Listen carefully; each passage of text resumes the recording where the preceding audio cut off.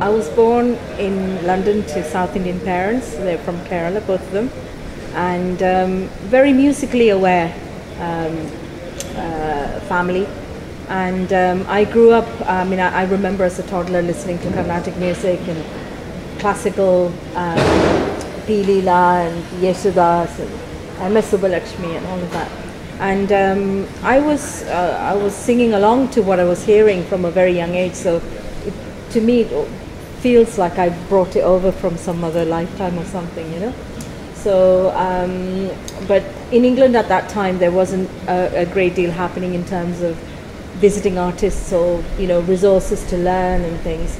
But I came to India. My parents brought me to India when I was 6 years old, and I stayed here for a few years, and I had some foundation in Carnatic training. But then I went back to England as a 12-year-old, 13-year-old, and then I did Western music because again there was nothing happening Indian music-wise at the time. So my training has been a bit on and off, you know, sort of different styles, but different influences, which I think have contributed to making me who I am today, you know. I was hugely into pop music when I was a youngster, but then I studied Beethoven and Mozart when I was doing my O-levels and A-levels and things. So yeah, I'm glad that happened. You know, some people might see it as a disadvantage that, you know, it's all a bit of a you know, sort of patchwork quilt, but I think it served me well. The latest sort of style to grab me, or that I added to my sort of repertoire, if you like, is the Punjabi, the folk music of Punjab, the religious music of Punjab. You know, so I learned Punjabi, I speak Punjabi, and I sing in Punjabi, and I'm quite taken by the Sufi style, especially Punjabi Sufi. So that is starting to become my forte. But all the influences of the past are all there, so it just amalgamates into a nice.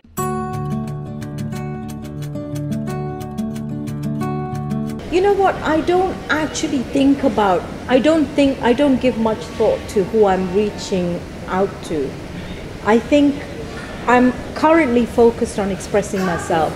So I am deeply spiritual. I'm on the spiritual path.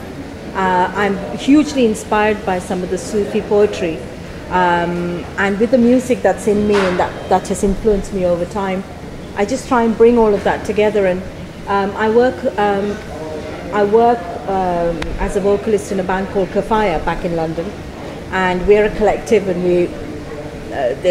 we're a band with a huge number of different influences: Latin, jazz, blues, you name it. So I'm the Indian element in that band, and the number of times you know I've performed at Walmart, a festival, for instance, where people weren't necessarily expecting to hear like a rag alap, you know, from a band like Kafaya, and then they come afterwards and they say, "What was that you sang?" You know, it even happened like just before I came to India. What was that you sang? It just, you know, was just so heart expanding. I think that's what my aim is. That's what I'm about, heart expansion.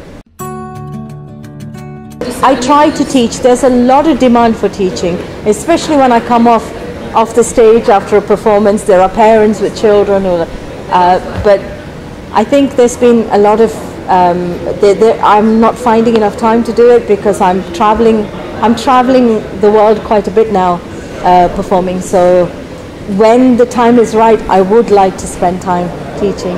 But having said that, I worked with a British choir recently, adults, and I taught the entire choir a couple of rags, and we performed at the Union Chapel in London.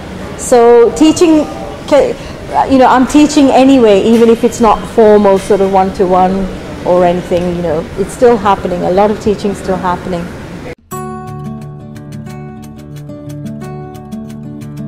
Yes, very much so, and I'm not the sole contributor to that kind of trend. You know, you have the chill out series, the Buddha Bar, the Cafe Del Mar, all of these kind of the lounge music and other compilations, for instance. World music, you know, Peter Gabriel and people like that, did huge amounts for pushing other, ethnic sort of sounds into mainstream music, or maybe, it just became more palatable for, the average listener. So I'm doing my bit as well, I guess, but I'm lucky in that I'm now producing music at a time where it is more recognized and it's, accepted. So I've come to do what I feel I do best right now, which is the Punjabi poetry and the Sufi music. I think Sufi poetry is just enormously inspiring and very deep and profound, but at the same time equally so simple, and if expressed in through the right medium, it is very accessible, and although I'm singing traditional rags and singing in the traditional folk styles, my band, the boys I've brought with me, my fellow musicians, they bring an element of westernization, if you like, but it's a real smooth,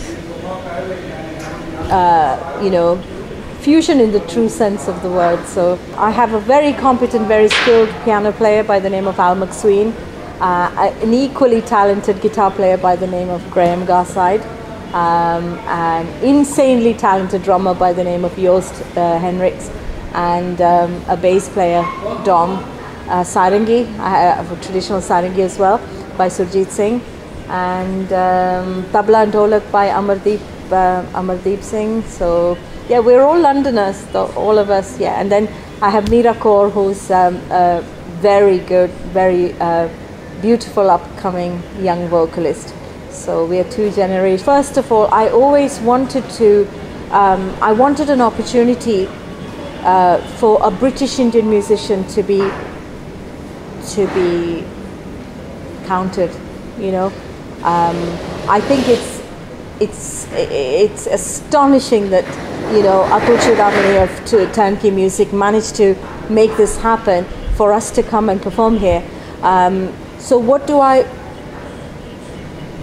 would like for people to experience a presentation of traditional Sufi material, but with a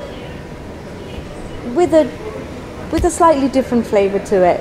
And I would like people to know that musicians like us exist, and that we are doing something very relevant, very pertinent, very, very contemporary.